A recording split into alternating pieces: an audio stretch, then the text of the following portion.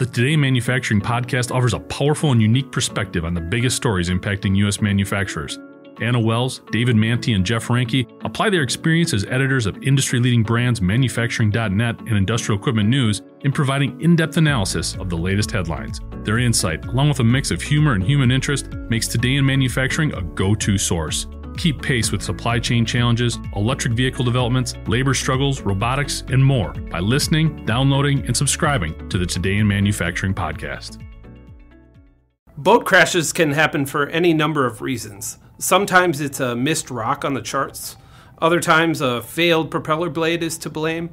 Sometimes the whole ship sinks because of an autopilot mishap. Or it could be as simple as falling asleep at the wheel. According to new findings released by the National Transportation Safety Board, sleepiness was indeed the culprit in a 2023 towing vessel crash that ended up causing about $6 million in damages. A deckhand aboard the Cindy B was at the helm on November 12, 2023, as the towing vessel pushed the deck barge St. John up the Columbia River north of Portland, Oregon. According to the report, the deckhand fell asleep at the end of his scheduled night watch, which started at midnight and ended at 6 a.m., and the vessel drifted out of the channel and struck a dock.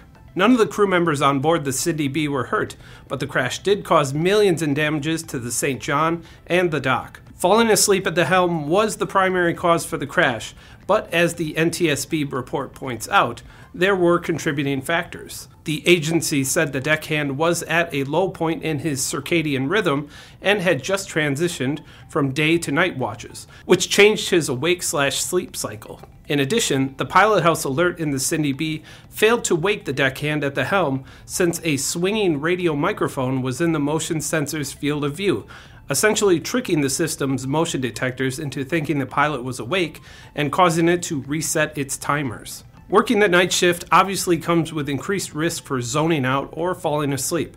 But as the NTSB report points out, research on shift workers has shown that there is a greater chance of incidents during the first 2 nights of a night shift period.